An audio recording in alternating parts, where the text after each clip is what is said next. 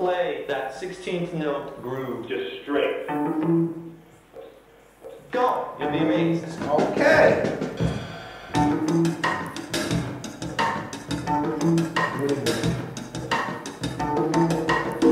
All right. Do more than one guitar part. There'll be Okay. somebody playing single notes, somebody playing chords, and they'll mix them together. Okay. And let's just pick the mother of all funk chords. Let's pick a ninth chord.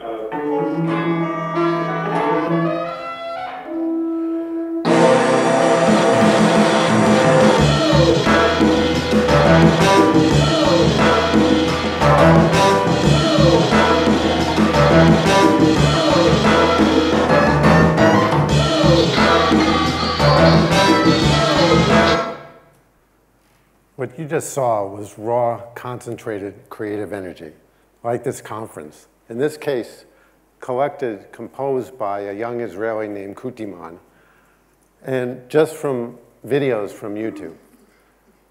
5 years ago, I co-wrote a story about one small country, Israel, that was able to concentrate this kind of creative energy into more startups than anywhere outside of Silicon Valley. We called that story Startup Nation. But that's not the story I want to tell you today. I want to tell you about the unexpected plot twist that happened after the book came out. You know, we expected when the book came out that we'd, deal with it with for a couple months and that would be the end of it. Really happy that it was a bestseller in the US. That's all we hoped for. But then something happened that we didn't imagine. It started getting translated.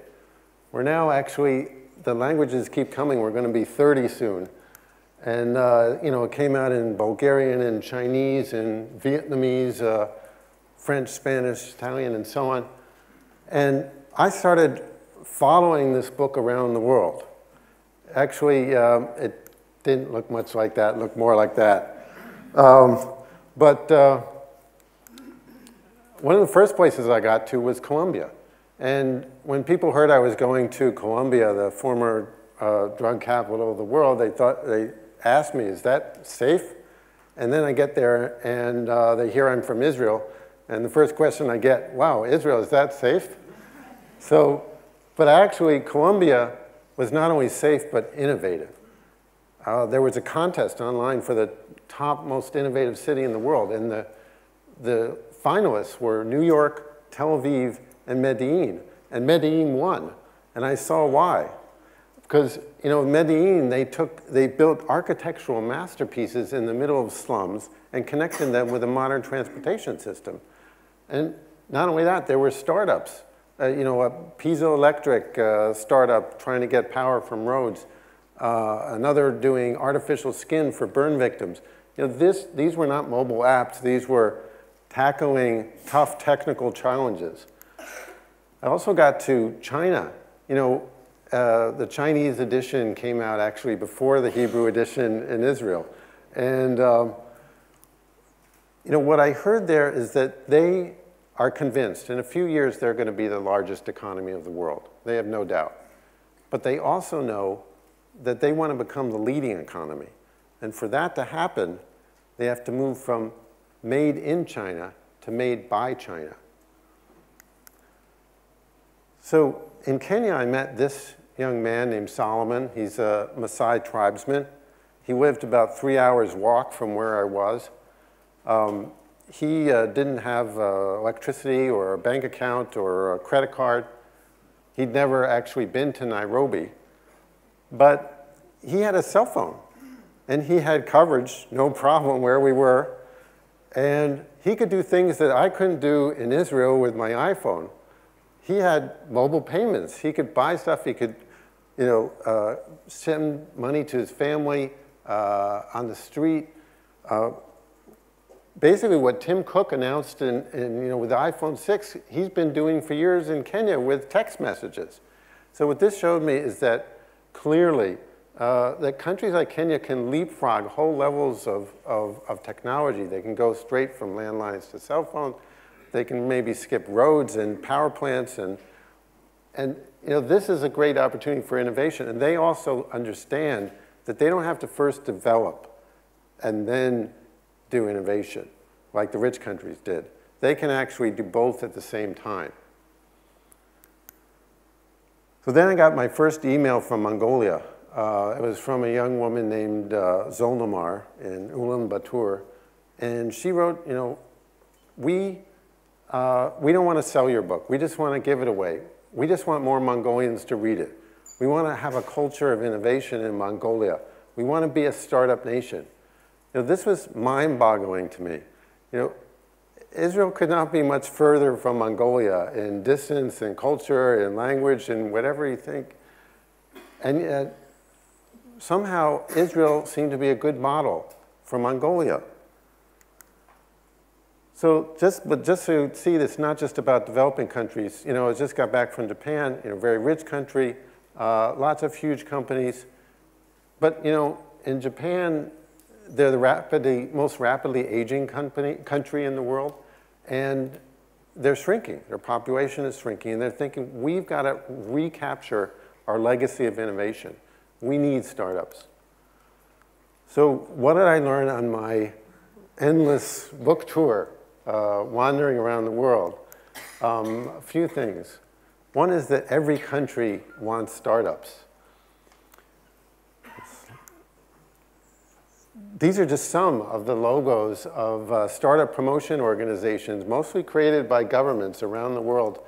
You know, governments are spending billions on promoting innovation, and they see startups as central to that effort. Startups are coming up everywhere. You know, this is a map produced by Startup Genome. When you drill down to it, it's got 80,000 startups on it in 52 countries. So this is a global phenomenon. This is probably one of the most critical things, is that every country has its own story.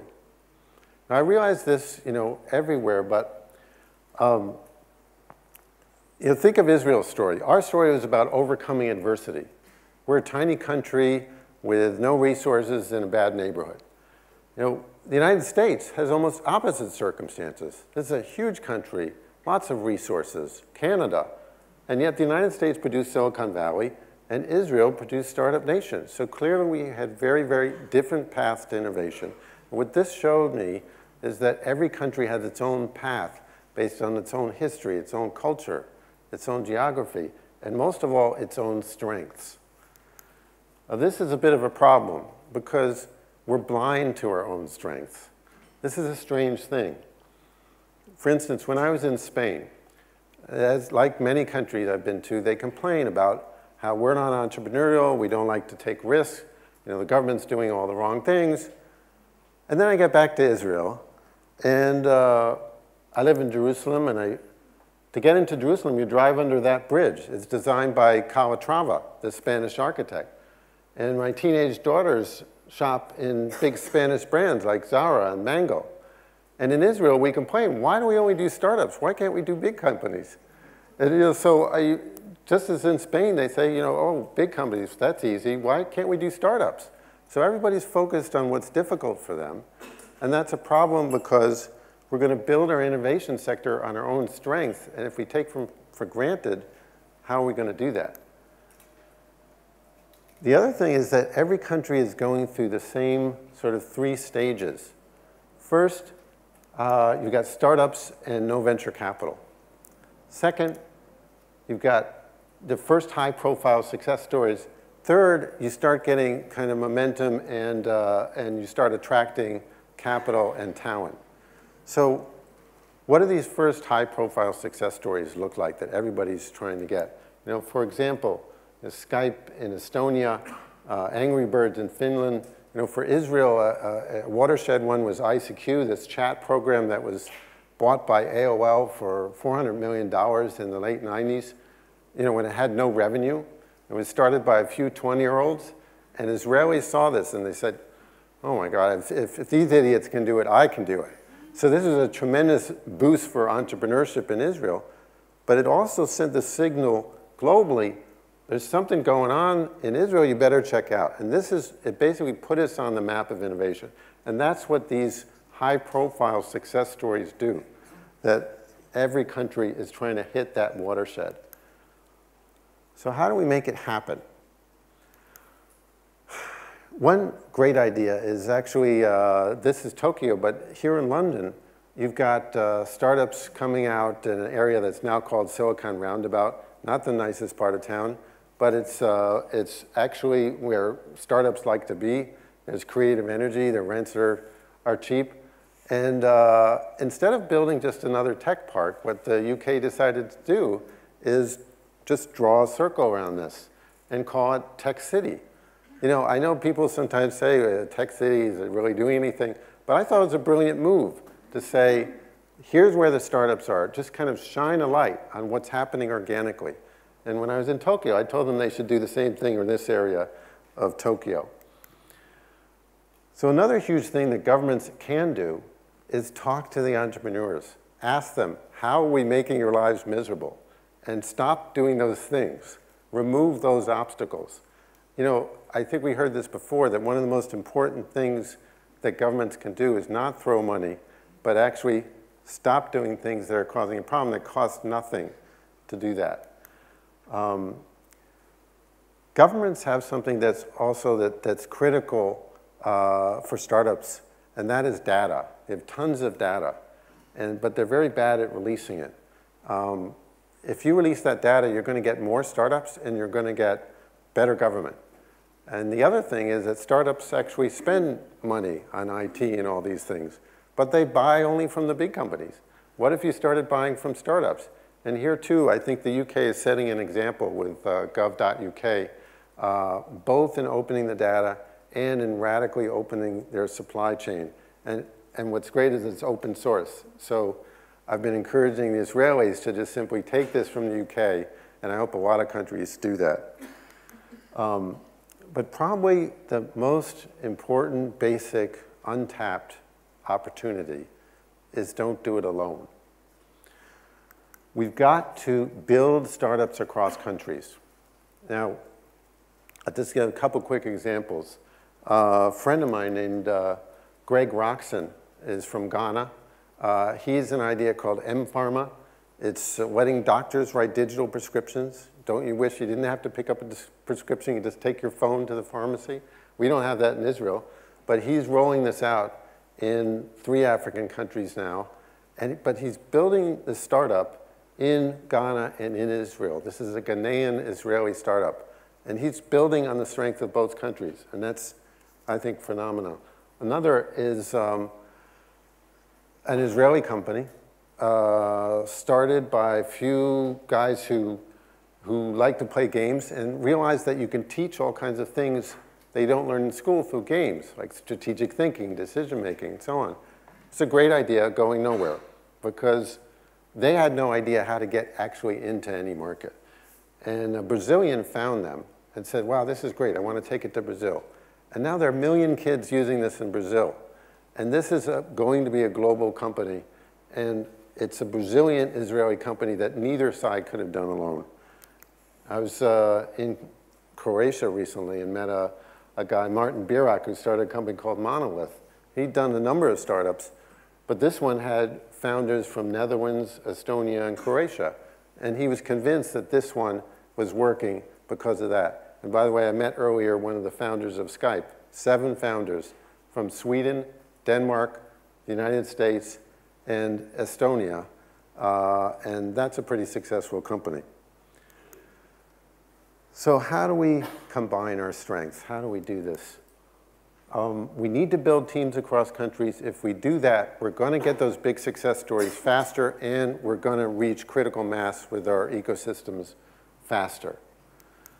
So it's easy to say that, but how do we begin? Because, you know, it's really difficult to overcome cultural barriers, language barriers, distance barriers. You know, there's a reason why we don't do this more often, cooperating across countries, building startups across countries. But I want to quote, actually, not just to understand this, not from Steve Jobs or Bill Gates, but Bill Withers, because I think he actually explains best the real barrier, which is psychological. It's the idea that we have to do everything ourselves. This is our really biggest obstacle. So I want you to listen very closely to the words. Please swallow your pride. If I have faith, you need to borrow,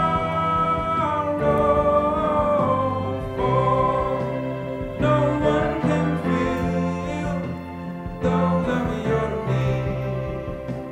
Then you won't let it show. You just call lonely brother.